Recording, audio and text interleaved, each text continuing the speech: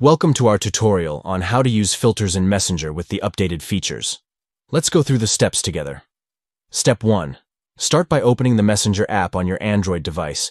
Ensure you are logged into your account to access the filter options. Step 2.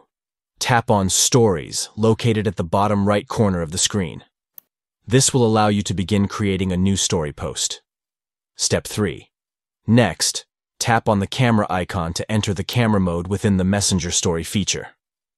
Step 4. Under the Capture button, you will see options such as Normal, Video, and Boomerang.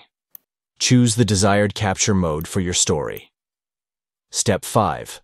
Once you have selected the capture mode, browse through the available filters by tapping on them. Choose a filter that best suits the style or theme of your story.